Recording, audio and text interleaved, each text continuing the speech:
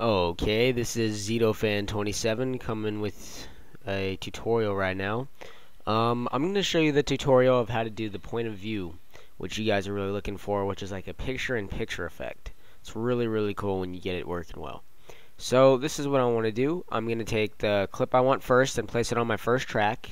And as you can see, we're in Sony Vegas. And I'm also going to take my other track that I want to use, my other video, and put that on the track below it. The video that you want as the main bigger picture for your background, make sure that's on the track right below the top one. So I'm just going to put that right there. And what you're going to do is you have this set up now right here in all your working space. And what you're going to want to do now is you want to go to here where it says this track motion. Once you get the track motion, you're going to click.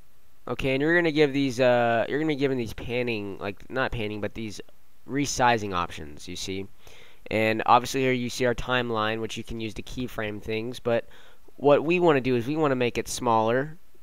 See, look, you can already see this really cool effect in work. Make it as big as we want, you know, mess with it however big we want, but I want to place this right here, just right there. So as you can see right there, it's right there. And with that, you know, you've got pretty much all the stuff. You got, you know, your aspect ratio stuffs. You can use feathering. You can use things to feather that. For instance, if you choose a video effect, you're going to go to your borders, I believe. Yes, you're going to go to like your soft edge. You know, something just to lighten it up, kind of. See how it kind of feathers in like that? And, you know, choose how you like that.